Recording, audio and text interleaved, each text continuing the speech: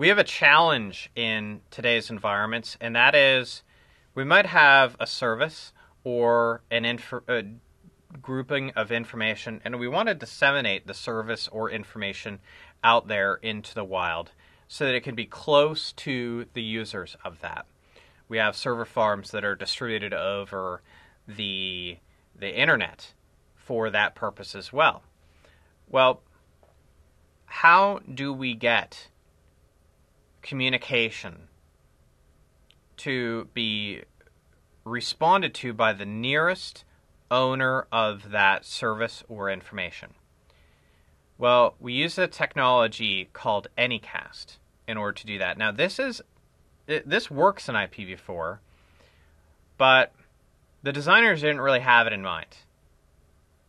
The way that Anycast addresses work is there are multiple owners of a global unicast address.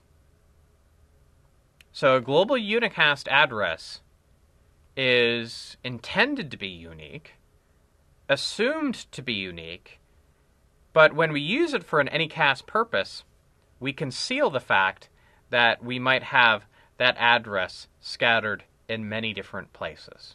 Okay? This allows for one-to-nearest communication. And what happens is, if someone is trying to talk to an Anycast address, your routing tables are going to automatically point to the nearest location.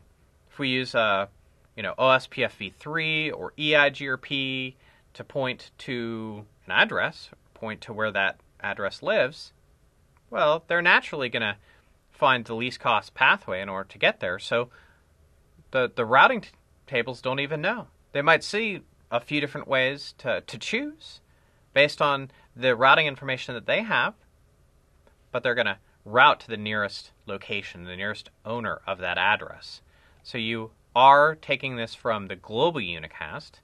It's indistinguishable, must be explicitly configured as Anycast on the node, so the node need to understand that.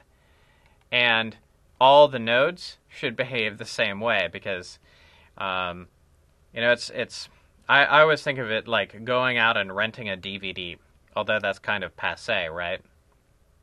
No offense if you rent DVDs still. But you don't want to drive 1,000 miles to your nearest Blockbuster. You want to go, just up the street, right? And hopefully they all have the same library of DVDs that you can choose from. And you go out there, you get Die Hard 1, and you pop that in, and the nostalgia kicks in. So one to nearest. This is certainly possible in IPv4. We do see it. We do use it.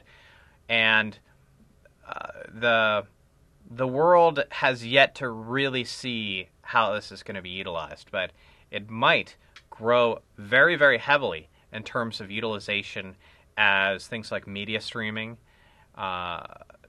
grow in popularity. And we do that streaming over IPv6 and its internet.